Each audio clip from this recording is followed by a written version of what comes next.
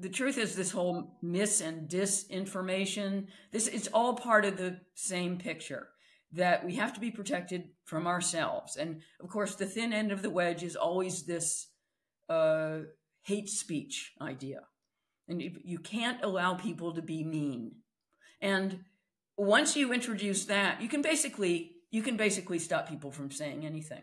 And also, you get this collective notion of, or very subjective notion, actually, of what's in the larger social interest.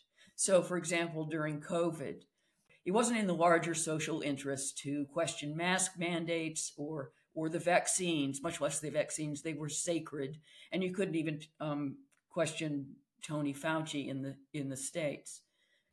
This stuff has not gone away. It's getting worse and worse. And the AI thing is a means to install it at scale everywhere.